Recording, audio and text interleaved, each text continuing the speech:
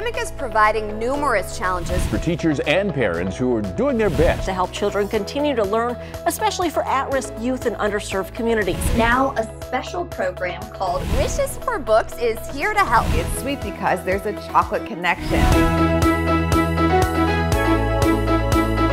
Keisha Dimbo joins us to share how this amazing program will provide thousands of books to classrooms. Wishes for Books was formed as a collaborative initiative between 3 organizations.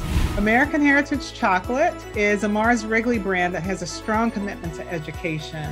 Made by Us is a coalition of historic and civic organizations that have come together to create this amazing platform called mywishforus.com.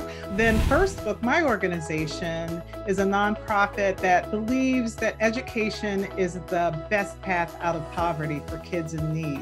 We are coming together to give away 20,000 books to 1,000 Title I teachers across the country. Thousands of books, much needed. This is so great that they're going to be able to make sure the kids have the books, and we know that teachers are going to need more books, of course, with the pandemic and the way they have to do the social distancing. So how can students and teachers get involved? We are inviting Title I teachers to go to mywishforus.com, go to the About page. They can enter their wish for their classroom for the future of America. Later this fall, we will randomly select 1,000 Title I teachers. Tell us more about this connection to chocolate. American Heritage Chocolate and First Book have been working together for years to provide educational resources to kids in need. What does chocolate have to do with reading and First Book? Chocolate has been around for 3,500 years, and American Heritage Chocolate was founded in order to tell history through the lens of chocolate. And finally, Keisha, tell us why reading is so important. The ability to read and the number of books that kids have access to is the secret and is one of the keys to their future educational attainment. So because of that, our commitment is really to break down the access to books to kids. That's what we do at First Book, and we do that through a network of almost 500,000 educators. That is